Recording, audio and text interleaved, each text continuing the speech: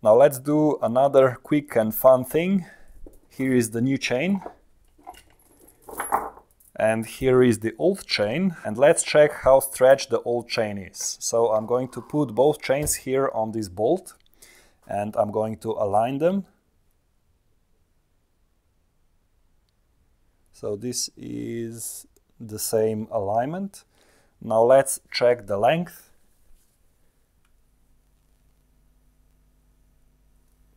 And yeah, it's quite stretched. Like half a link stretched. So yeah, it's not critical, but still it's definitely worth replacing.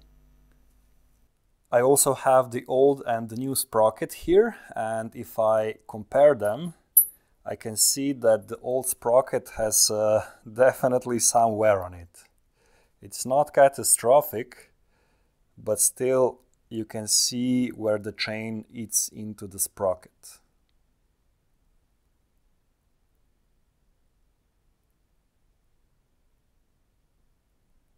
Let's compare it in this view. Yeah, you can just about see the wear.